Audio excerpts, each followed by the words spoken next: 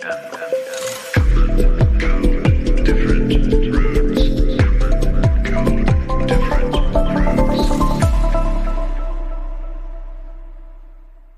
morning.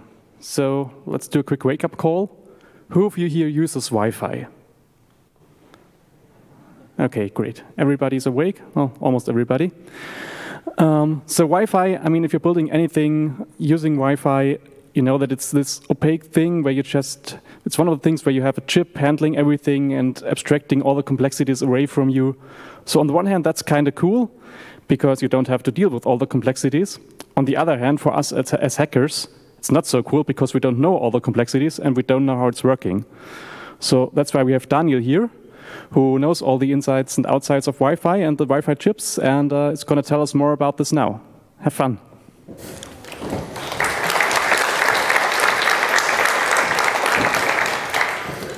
Thanks for the introduction. Thanks for showing up, everybody. So I will talk about how does a Wi-Fi chip work internally. And as the introduction said already, so why is this interesting? For most of us, we just have a notebook which maybe has a Wi-Fi chip already integrated. And usually we just know that somehow signals go in. And on the other hand, on the other side, internet comes out if we are lucky. And but still, like, what is in between? What is this black box of a Wi-Fi chip? What is happening in there? And yeah, so this is what I want to talk about today. Before going deeper into this topic, I just want to quickly talk about the history of Wi-Fi and how does this even come into existence. And it all started with AlohaNet, which was introduced by the University of Hawaii. And they had the problem back in the 70s, so 1970, they had a mainframe on the sort of main island, which they had different terminals on like smaller islands around it, and they wanted to have all the terminals connect to this one mainframe. And they thought, okay, let's use wireless technologies for this, and so they decided to have like one frequency to send data from the mainframe to all the terminals, and another frequency to send the data back from the terminals to the mainframe. So this sounds well and good on first glance, but it turns out that you have a problem when two terminals want to send at the same time. And this was the first time they encountered basically collisions, and they needed to solve this somehow. And so this was basically the first time they encountered this problem.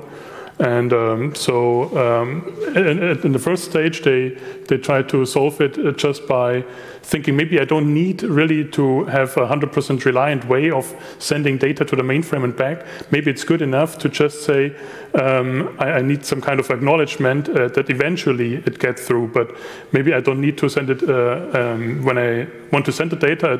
If it's okay if it doesn't get acknowledged immediately, I just resend it over and over again till eventually it will arrive and I get an acknowledgement back, and then I know, okay, it has arrived, I can send the next data. And so basically they came up with this concept of acknowledgements, and this way they could solve, at least in a rough way, this issue with two people sending at the same time. And later on they also introduced like time slots and more fancy channel access methods, but in the first stage they came up with this acknowledgement method. So here I just tried to summarize like which types of Wi-Fi standards there are. So they all start with 802.11, and they are defined by the IEEE. The IEEE is a sort of association of professionals who define these standards. And as you can see, it's pretty old already. Like the first one here I mentioned is 1999, but there are even older ones.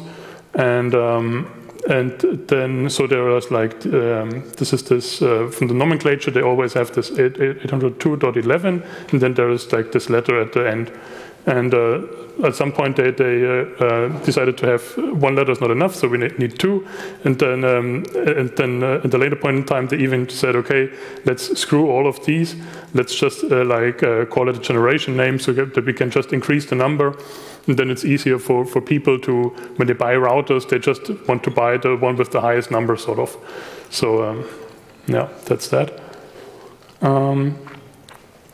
So how does this Wi-Fi chip look on the inside, like when we look at a block diagram? So from the right-hand side to the left-hand side, we have a few components. So we first start with the antenna, and then we have the radio, which is really the hardware, which is turning the wireless signals into bits. And then we have the physical layer, which turns the bits into actual data, which we can process. And then we have a real-time core in this case, which does all the time-critical calculations. And then we have what I call just a Wi-Fi core here. This could be an ARM processor or anything else. And then in this case, I said, okay, we have a PCIe core, which does the connection to the rest of the notebook, basically. And all of these cores are connected via some interconnect. For ARM, it could be some AMBA standard like AXI or APB, but there are different technologies. It's also important to mention that this real-time core, there are different types of Wi-Fi chips. So I decided so for Broadcom, which I will explain later on a bit deeper, they use such a real-time core to do these fast calculations. So this is a separate core really, but there are other designs which, for example, just have a second core from an ARM just dedicated for this real-time stuff, and then more cores are used for the MAC layer. So overall, this is a full MAC chip. So this means that the MAC layer of Wi-Fi is calculated within the Wi-Fi chip itself. So in comparison to this, there are also soft MAC chips. And in the soft MAC chips, the calculation of the MAC layer is done on the host, basically on the notebook itself, on the driver. But the majority of chips, in my opinion, are full MAC chips. So at least in smartphones and integrated stuff which you have in your notebook is usually a full MAC chip. So, and then in this talk, I will go deeper into those 4 blocks. So we start with the radio and the antenna. And then we will go into how does the physical layer work, what's need to be done in the real-time core, and we briefly discuss what's happening in the MAC layer. So let's first discuss the antenna. And for this, we need to introduce the concepts of wavelength. So basically, what I wanted to get to is how do we even know how long does an antenna need to be? And usually we, in like older routers, we just have these sort of like a monopole type antennas, which are just some kind of metal rod basically.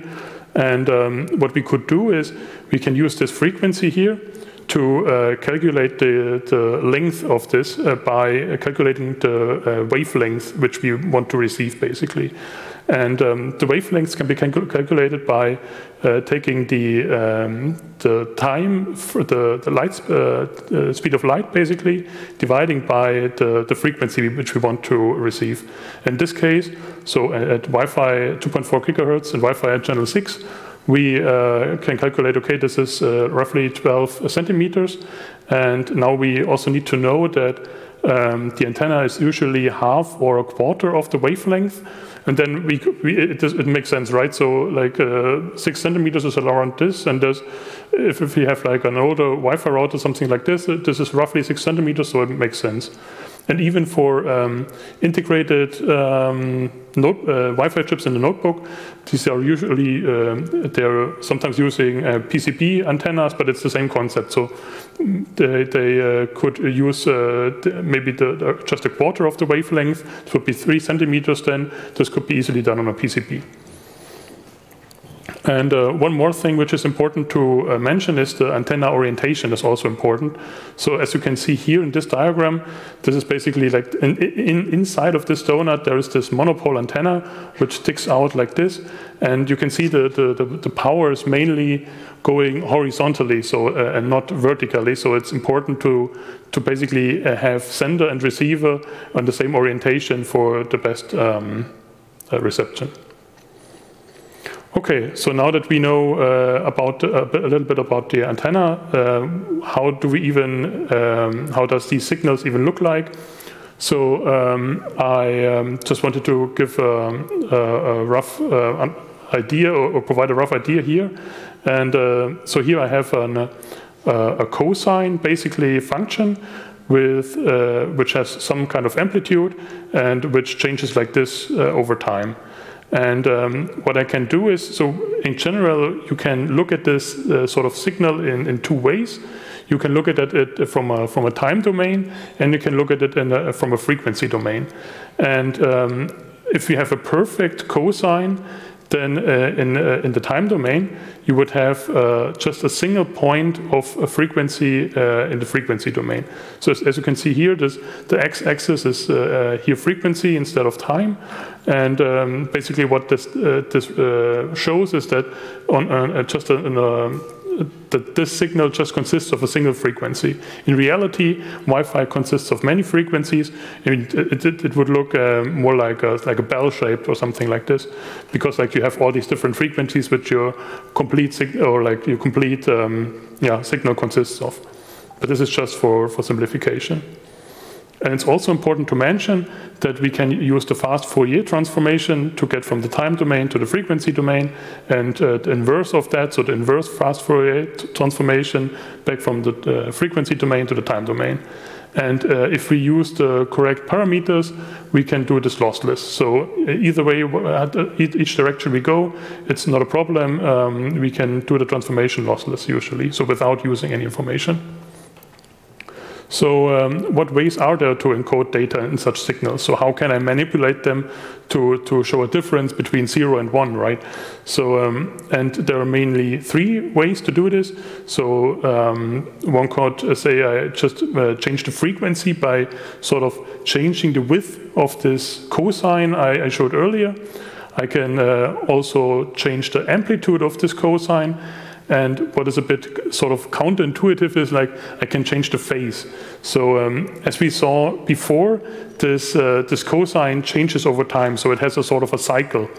And depending on when I start this cycle, for example, here I just flip it basically, and instead of sending at this point in time here in the middle line, instead of just sending it the same signal again, I can basically flip the orientation of this and send it again, and this is called like changing the phase.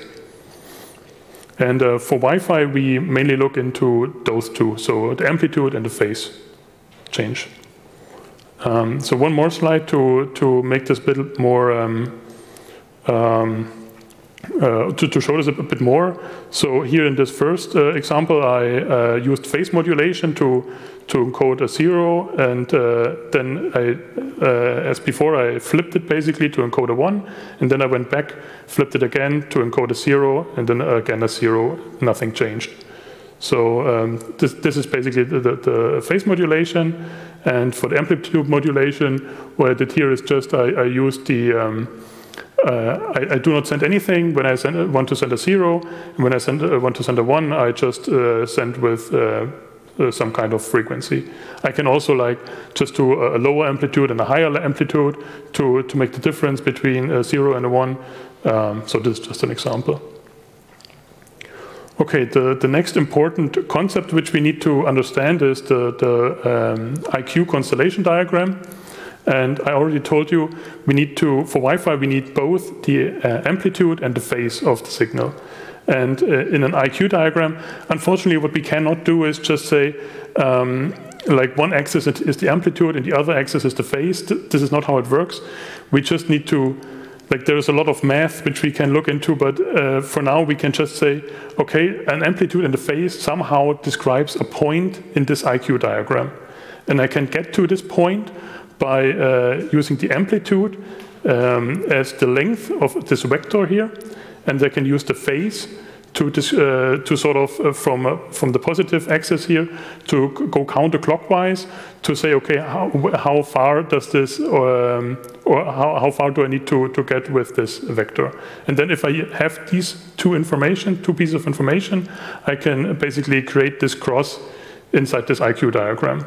And this will be very important, as we will see briefly. So with this in mind already, I can try to encode data. So here, for example, I just said, okay, the left-hand upper corner here is 0, 0, then the right-hand side is 0, 1, and then and same for the bottom. So I can already encode like 2 bits with 1 cross, sort of.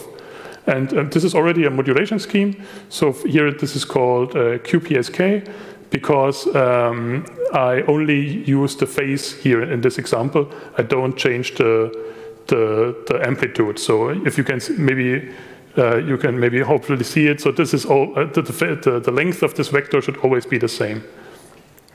So what you can also do, you can even use more crosses in this diagram to encode more bits at the same time. But then you need to also modify the amplitude. Okay, so maybe you have seen a diagram like this at some point in time. So I want to explain how OFDM works. OFDM stands for orthogonal frequency division multiplexing. And this is very important because we want to send not only we want to use the amplitude and the phase of a single frequency, we want to change the amplitude in the phase of many frequencies at the same time, and the frequency should be as close as possible. But now you may think, okay, but usually at Wi-Fi at 2.4 gigahertz, I can only use like 3 channels. So there are 11 channels in total, but everybody says I can just use channel 1, channel 6, and channel 11 usually, and I should not overlap them. So how does this work? Now I'm saying that we want to use many frequencies at the same time. And this is the trick of OFDM, and how this actually works is that we use what they call subcarriers, and the subcarrier is a different frequency.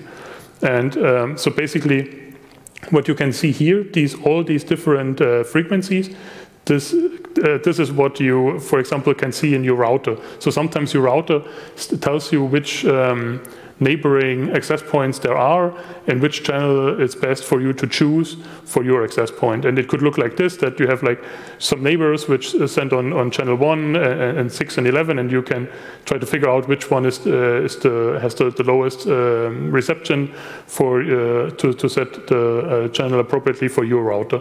But what I want to tell is basically one of these envelopes here consists of many frequencies. Actually, it's not a single frequency, it's many frequencies. And they don't call them frequencies, they call them subcarriers. And we want to space them as close as possible. And in the case of 802.11a, we have 52 subcarriers in total. 48 of them are used for data, and 4 are used for pilot signals. And this is used for synchronization. But how can we actually basically get those frequencies so close to each other? And the trick is, when one frequency is at its peak power, we try to map the next frequency so that basically it's close to 0. And because we are on this is basically one device only, we can do this spacing very carefully, and therefore they do not interfere with each other.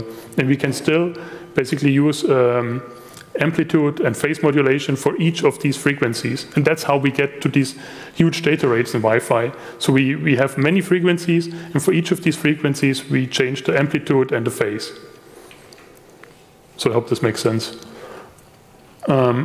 So this was the frequency domain, as I explained earlier, and in reality, like if we do the IFFT in the time domain, it would look like this. So it's like a very strange sort of signal, because it's all summed up and mixed together, and that's why it looks like this. But with this carefully spacing of these frequencies, we can still figure out on the receiver side how the amplitude and the phase for each of these frequencies look like.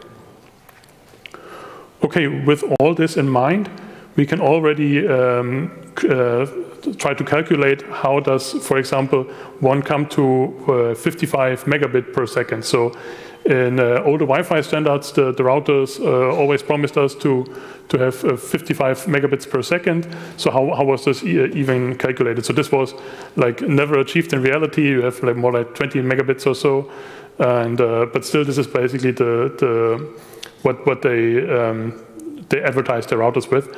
And the data rate is calculated by this formula, and all we do is basically use the bits per symbol. So basically how many bits is one cross in this IQ diagram, and then the number of subcarriers, so the number of frequencies, and we divide that by the duration it takes for one of these crosses to be transmitted. So in the previous example, I had like one cross was 2 bits. But here in this case, we have like 64 QAM, which means I have 64 different crosses which I can use to encode bits. This means one cross can have 6 bits worth of information. And if I use this and multiply it by the number of subcarriers, so I just told you it's 48 for this Wi-Fi standard, and we divide it by the time it takes to send this, so this is 4 microseconds. In this case, we get to 72 megabits. And now we also need to take care of the encoding. Encoding in this case means forward error correction. So in this case, I need to investigate 4 bits to send 3. So this means I need to 1/4 of this what we just calculated, I need to throw away basically, and this is how you get to 54 megabits per second. Okay. So now we can have a deeper look into how these building blocks I mentioned earlier actually work. So at the first step, this is the radio, and it consists of mainly these of like 4 major components. So after the antenna, we usually have an amplifier, and this amplifier just brings up the amplitude of the signal so that we can have an easier time to read it and decode it. And then we actually split up the signal into 2 parallel paths. So one is for I and one is for Q. And at the end of this, we have what we need to make our crosses in this IQ diagram and to get back from the cross to the actual bits. And that's why this IQ constellation diagram is so important, because everything comes back to IQ basically. And to get the separation for I and Q, and the next step we have this mixer. And this mixer usually does a down conversion from 2.4 gigahertz to something close to 0, because if we are close to 0, our analog to digital converters can be very cheap. And we can also, at the same time, when we do this mixing, we can also do the split up between the I and Q sort of part of the signal. Then the next phase would be a filter usually. So in this case, a bandpass filter just gets rid of anything which we don't want in our signal. And then the last step is this analog to digital converter, which does actually a sampling. So somehow we need a way to get from our analog signal to a digital representation. And this is done by sampling, and sampling means we have a certain period in time where we look at the waveform and we note down the value for this, and this is how we try to roughly get to the values which are actually used in the analog waveform. And so the question is, how often do I basically need to do this sampling? And for this, there is the Nyquist theorem, and this says I need at least twice the bandwidth. My sample rate needs to be twice the bandwidth. So in this case, usually in Wi-Fi you have like 20 mega, or like in older Wi-Fi standards, you have like 20 megahertz wide signal, and then because we split it up, we only have like 10 megahertz on each side here. And this means we need at least a 20 megahertz sampling rate for in each ADC here. Okay, So this is all well and good in theory, but is this also the reality? And here in the next slide, I brought a sort of scary-looking datasheet from a software-defined radio from analog devices.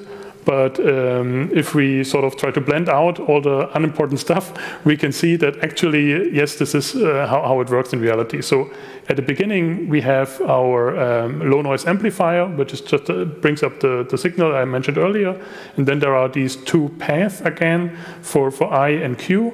And then there is the mixer, which brings down the signal from 2.4 gigahertz to 0 megahertz. And then we have some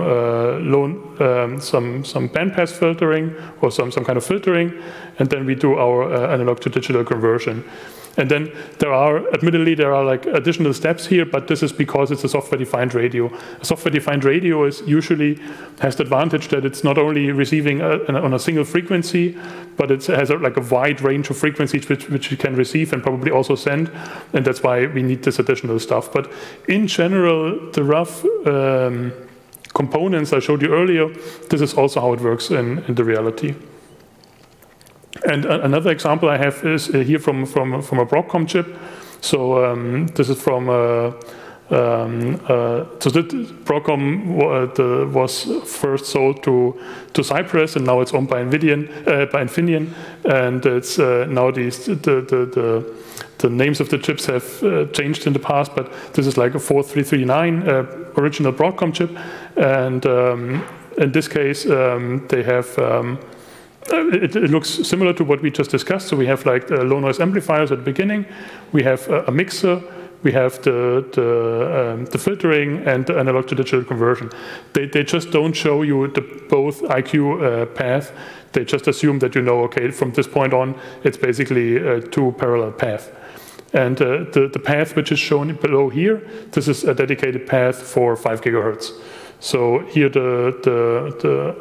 the top path is basically used or shared between Bluetooth and Wi-Fi, and then the below path is only for 5 gigahertz Wi-Fi.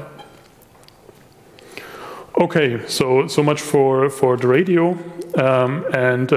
As I said, at the end of this, we have IQ signals, but we still don't have like, these are already bits, but we don't have like the actual knowledge what these bits mean. And this is what's going to happen in the next stage. This is what's going to be decoded in the physical layer. So the steps in the physical layer are usually those 5 building blocks. So and they are the same for receiving and sending, of course. It's just that the direction is, or like the order of in which stuff is done is different. So and I will talk about the receiving path here only. So for receiving, the first thing we need to do is we need to have sort of a frame detection and synchronization. So where does our frame even start? After this, we need to get from the time representation to a frequency representation. After this, we have a demapper, which basically looks up where is this cross in our IQ diagram and which kind of bit is this. And then we do, which I call decoding here, which is basically the forward error correction. And then we need to descramble it. So these are the basic blocks, and now we go into we will explore them in greater detail in the upcoming slides. But first, we need to introduce an additional concept, which are called multipath effects. So this is important for the frame detection and synchronization.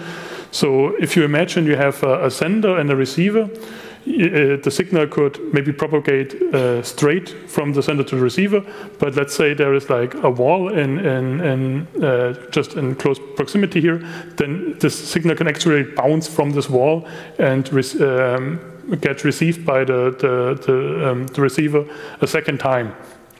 And this is a problem which we need to solve, and this is called basically multipath effects, because you receive the signal more or less twice, but like sort of on different points in time, and slightly different points in time. And this is what I tried to show here. So basically, the first line would be like the direct line, and the second line would be the indirect line, bouncing off from the wall. And what we do against this this interference is basically we duplicate some piece of information in the signal. So here this is called the guard interval, and this is basically copied from the end of the symbol into the front. And this is also called a cyclic prefix. And then, so basically all of this here is one symbol, and then here there would be the next one. And the problem comes up when I try to, so here I'm basically, at this point in time, I'm already done with receiving the first symbol, and I want to receive the second symbol, but now I have this sort of overlap still from the first symbol, and I don't know what is like, is this like, does this piece of information come from symbol 2 or symbol 1, and this is where I have the actual problem. So you may also think, okay, but isn't it also a problem that symbol 1 is received twice here? Is this not also some kind of interference? And you would be right. But we can, it's basically because this is the same information, it's not that bad. It's just bad because like this is it could be two different pieces of information, and I need to sort of distinguish them. And what I can do is, okay, now that I want to actually receive symbol 2 without receiving symbol 1, I just discard this whole block here, and then, but I still have all of the information from symbol 2 because I have the same situation as the beginning. I just have all of symbol 2, and then here it's also symbol 2. So this is how I can basically try to figure out what is which symbol in without having too much interference between symbols. Okay, apart from that, we also have so-called preamble at the beginning of a symbol. So this preamble consists of a short training field and a long training field, and what is called the actual symbol piece of data here. And what the symbol does is it just encodes the modulation and the coding scheme for the actual data. So this means basically the whole piece at the front of before the data is always encoded in the same data rate. So you maybe know that depending on the reception of your signal and how good or bad your reception is, the data rate changes, right? So you could have a very good reception with a high data rate, and this is how it's actually done. So you basically encode how, you figure out how good the channel is, and then you encode the data rate of the modulation scheme and so on in this symbol field. And then you can, okay, for upcoming data, I need to use this and that encoding scheme. And and this also means that this part in the front of here, this is always encoded the same, so this does not change. And then, so what does this short training field and long training field actually do? So this is basically the sender is using known magnitudes, so basically amplitudes and phases, and basically encodes data with this. And then the receiver can check this and can say, okay, I know it should look like this, but it actually looks like this. And then I can try to use the difference between these two informations to add this as a sort of correction data to the rest of it. And this is called equalization. And this is what we need to do because, for example, here we had these two symbols at the same time sent, and with this equalization we can figure out what the difference, or like which kind of interferences we have, and we can use this these pieces of information to correct the data which is sent afterwards. So from an IQ perspective, this looks like this. So maybe the receiver has like some kinds of symbols which are all over the place, but he needs to know exactly where they are, and he can basically use the equalization data to say, okay, these crosses actually need to be here or here, and then do the decoding afterwards and correct the errors which happened during transmission. Okay, so after frame detection and synchronization, we can do the next step. So here at the bottom right, I always try to show where we currently are. So next step is the fast Fourier transformation. So as I said at the beginning, we can basically go back and forth from time to frequency, and this is what is done here. So for sending, I always need to be at the time domain, but for decoding, I want to go to the frequency domain. And here in this case, I just have basically different frequencies, and they all have the same amplitude, but they could have different amplitudes. And then I can use this basically to create my crosses in this IQ diagram, and then I can, depending on where the cross is, I can go back to my bits. And this is basically called demapping.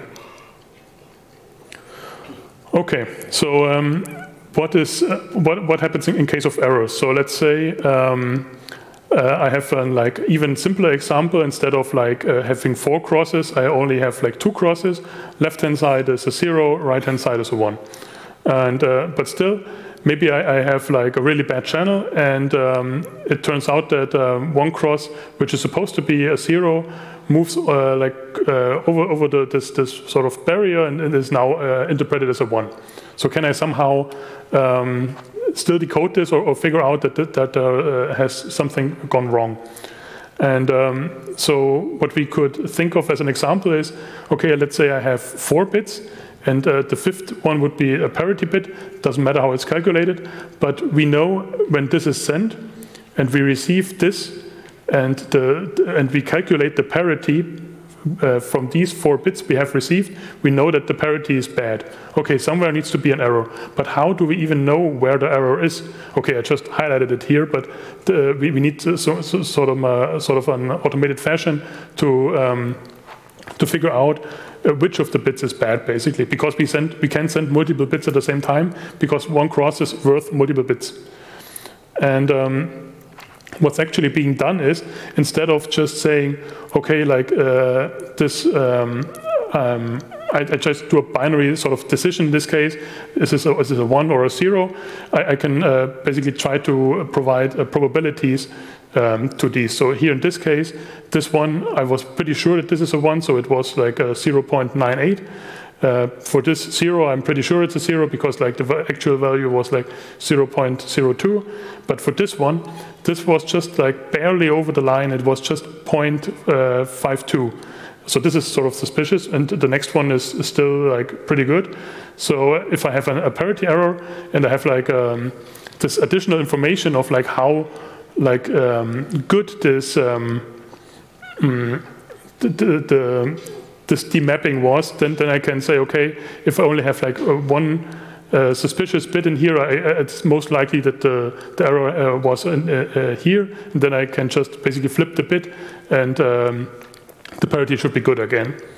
And this is called a soft demapping, because like you don't do this hard decision between a 0 and a 1, you have additional information based on these probabilities, or sort of probabilities. And for this, an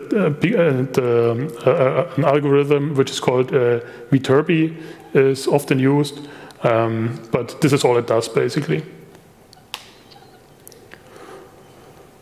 Okay, the last step which we need to look at is descrambling. The sender needs to scramble the data to avoid even numbers of 0s and 1s. We want to avoid this because we want to spread the power across the spectrum evenly, if possible. So we don't want to like just have one point where we have like lots of 1s and like lots of power. So this could cause interference. And how this is done is there's like something which is called hardware linear feedback shift register, and then you have like a polynomial which you can apply, and this is like not a cryptographic randomization, it's just like trying to even out the 0s and 1s, that's all it does. And we basically know the algorithm which is used, and the polynomial which the sender is used also in the receiver, and it's just straightforward to reverse this effect, basically. Okay, but now we have looked into all the steps which are necessary, and now the question again is this also the case in reality? And back to our datasheet from the Broadcom chip, we can see, maybe it's a little small, but like the The first step, the frequency and time synchronization, is also part of this physical layer block here. Then we have a block which can be used for fast Fourier transformation. We have demodulation and the Viterbi, so basically the demapper, and the Viterbi decoder, which does the forward error correction, and then we need to descramble it. But in the end, we have bits which are ready for the MAC layer or the real-time core. Okay, speaking of real-time core, let's see what this is all about.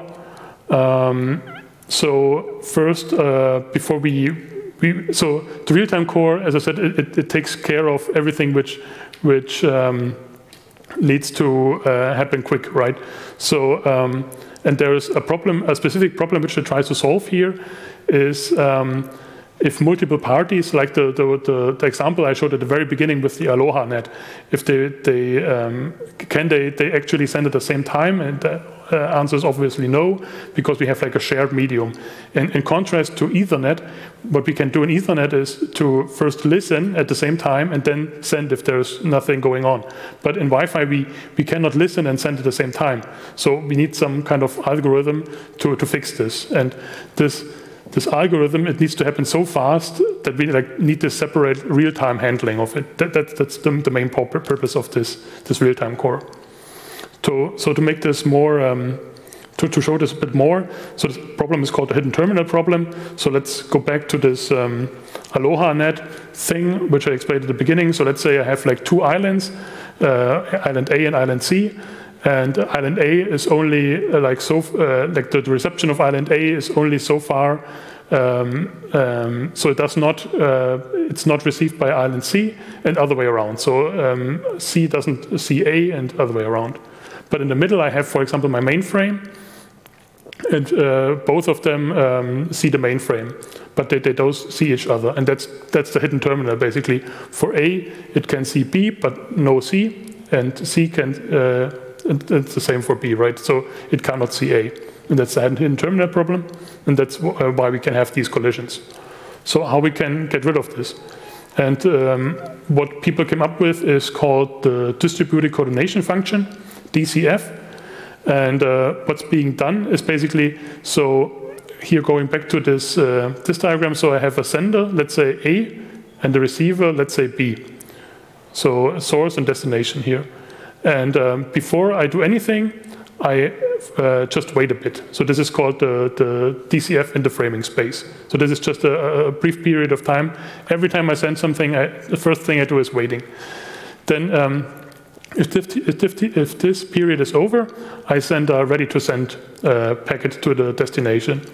The destination also waits for a brief period of time and then says, okay, I think nothing is going on. Everything is clear, so it sends the clear to send back to the source. And then after another brief period of time, the source can actually send data to the destination. And at the end, the destination does acknowledge that it got the data and send that acknowledgement back. And then, only then, basically another source can send to the destination. And because the destination does basically sort of repeat this RTS sent by the source to everybody around it, so we can imagine that there is not only like island A, island B, but there's also island C. Then basically island C can see, okay, there is something going on between A and B, I need to shut up. And that's how this is solved, basically. So this is also what I tried to write down here. So this waiting, so what also can be done is, let's say island C is the others here, it can, after the first ready to send was received, it can send an internal timer, because like all these times are pretty deterministic, right? So it knows, okay, and there is also even encoded how much data they want to send. So they can send the internal timer, and they know exactly like how long it still takes till I'm allowed to send. And for example, this information can be used for power saving, so they can power down during this period of time, and then only after this next DIFS, they can start sending again. And to avoid that everybody is screaming at the same time again, there is also random backoff added. And I can also update this time when I somehow receive only the clear to send. And you might ask, okay, there's these two different types of waiting, like there's this DIFS and SIFS, and the reason for this is basically to have an implicit prioritization. So they always wanted to make sure that these control packets, the RTS, the CTS, and the acknowledgement, is always sent before the actual someone tries to send data again. And this way, because the SIFS is way shorter than the DIFS, so SIFS is like 10 to 16 microseconds, and DIFS is like 34 microseconds. And so like they try to have this, to use this as an implicit prioritization. And why even is there why do I even need this SIFS at the destination? This is mostly to give the transceiver some time to switch between sending and receiving. Okay, then let me speed up a bit. So the last part here is mainly the MAC layer. So actually this is the major part of where the firmware code is at. So the real-time core can just be like a simple state machine, but there's much complexity in the MAC layer. And because like at the end of this whole transmission thing, all you get at the end here is just Ethernet packets. So as was said during my introduction, the Wi-Fi chip does all the abstraction for you, and at the end you only get Ethernet packets. And therefore there needs to be like a lot of pre-processing which is done in the MAC layer. So what does this MAC layer do? It does frame aggregation and fragmentation. So let's say you have a very good channel, you can put more frames together and send them at once, and also acknowledge them at once. If you have a very bad channel, you can try to split them up, send them individually. You need to do actual scanning, so what access points are there even around me. Then if you have found one, you need to do some security and association to this access point. Then there is power saving done in here.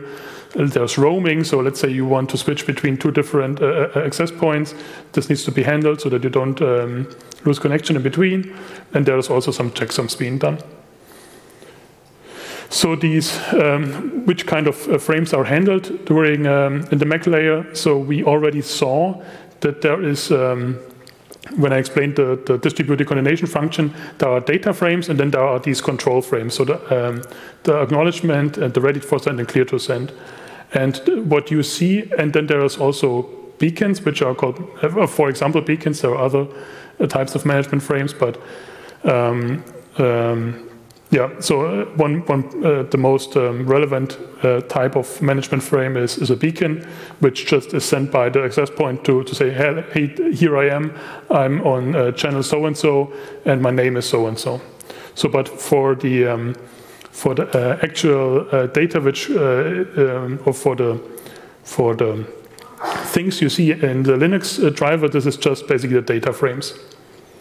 But maybe you say, okay, there still needs to be a way to send control messages to the driver, because I want to have it starting scanning and getting results back, and that's exactly right. So there's two different paths of how data is moved between the application or like the user space and the actual firmware. So one is used for data, and the other one is for control frames. Or for not control frames, it's not. There are no frames exchanged. It's just sort of an interface which is defined by CFG 802.11 in this case, which just says, okay, from experience we know that these functions a driver needs to provide. So and then the proprietary driver can implement these functions, and they can be used by the upper layer software. So, but still, this is basically the sort of the control or management interface, and this is the actual data which is being exchanged. Okay, but maybe we want to get an open source firmware, And so as I said, this is all very proprietary. So for example, both the software running for the Wi-Fi core as well as the real-time core in the Broadcom case, this is just a binary blob. And maybe we want to reverse engineer this and have a sort of open source firmware. So which steps do we need to take care here? And I think this was even part of a previous talk. So there was someone, Jasper, I believe, who talked about reverse engineering the ESP Wi-Fi firmware, and I figured these are all the steps which would be necessary in general to reverse engineer a Wi-Fi firmware and to create your own. So first step would be we need to figure out how is the hardware initialized, so which registers are written to at the beginning to set up the hardware. Then we also need some primitives to, maybe you can just reuse some function at the beginning to send and receive packets. We need to figure out how can I run data in sort of tasks or processes, because I don't want to congest the main loop all the time. How is the real-time part, like this distributed coordination function I explained earlier, how is this handled?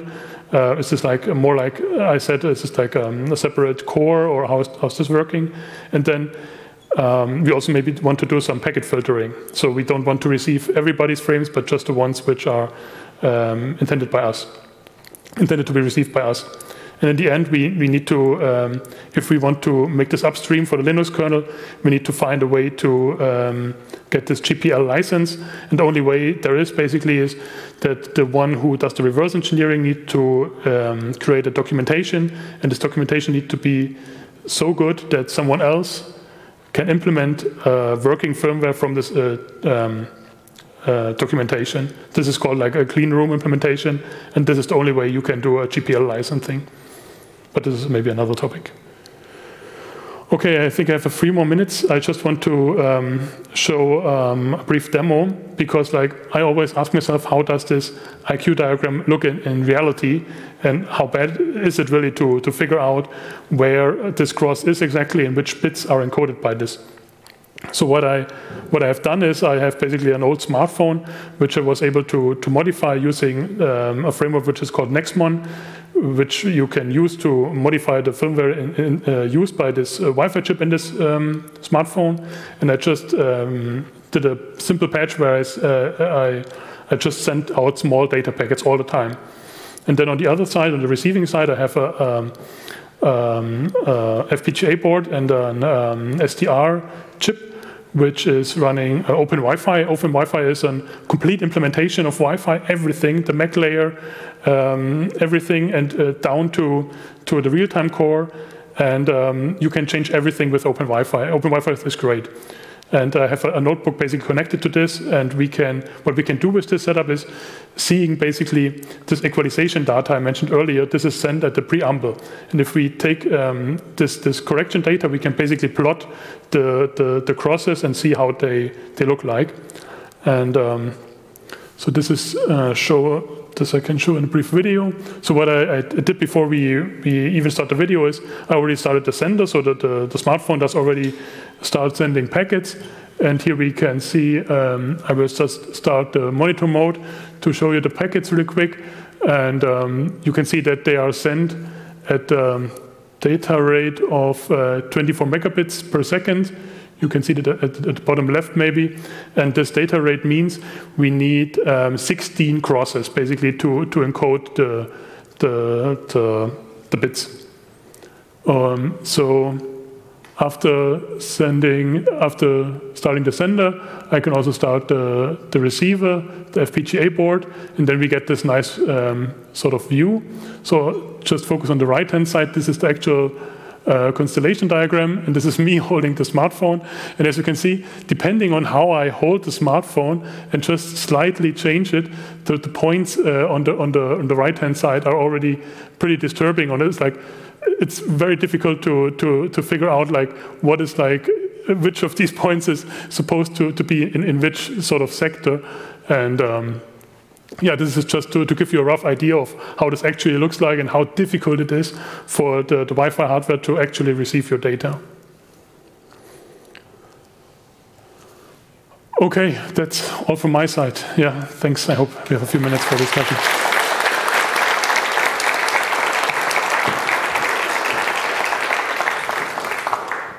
Okay, wow, that was a lot of information. Thanks for the great talk. And we have time for a few short questions. So raise your hand.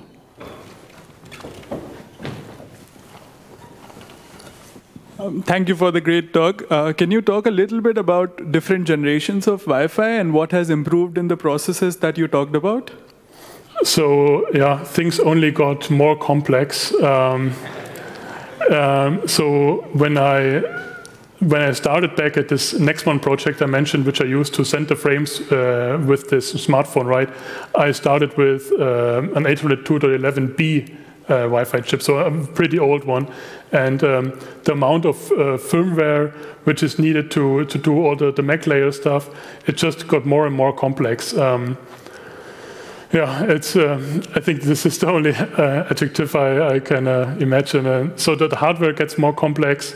The register interface it gets more complex. If you want to do any reverse engineering, I feel like it's easiest to start with a very old chip, try to get from there, and usually software is reused over the time.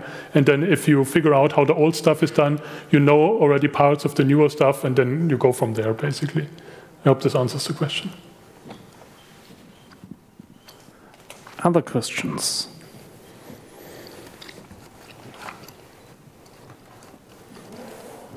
Hi, thanks for the talk. Is there any good Wi-Fi chip with an open source firmware that you can recommend?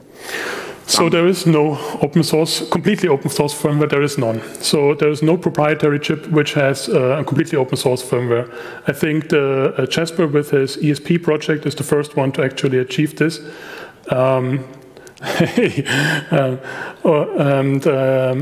But apart from this, there is this Next One framework where we try to provide a framework where you can reuse parts of the existing firmware to implement your own stuff.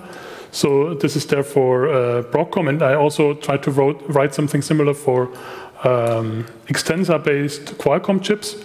But apart from that, there is no complete open source firmware. So the closest thing you can use is really this Openwifi thing, but for this you always need a complete FPGA to do all the read-time stuff, and then you need a really expensive SDR like this 809361 to get the IQ symbols, basically. Then everything, so for Openwifi, the whole FPGA implementation, everything is open source. But this is the only thing I'm aware of. And the ESP efforts by Jasper. So about open source firmware for Wi-Fi chips, I thought that the Atheros Qualcomm, I think before Qualcomm, old chips 80H9K were like that. That's true, yeah. That's a really old soft Mac chip. So this means that the Mac layer was handled on the notebook basically and not on the chip. And therefore it was easy to modify the Mac layer. But I have never looked into this, but I would assume that stuff like the distributed coordination function is still handled either in hardware or in like a small firmware blob inside the chip. But you're right, at least the Mac layer back for those chips was sort of open source because they did this. They offloaded it to the notebook and did not handle it on the chip itself. If that makes sense. Oh, there's one more. There's one more question over there.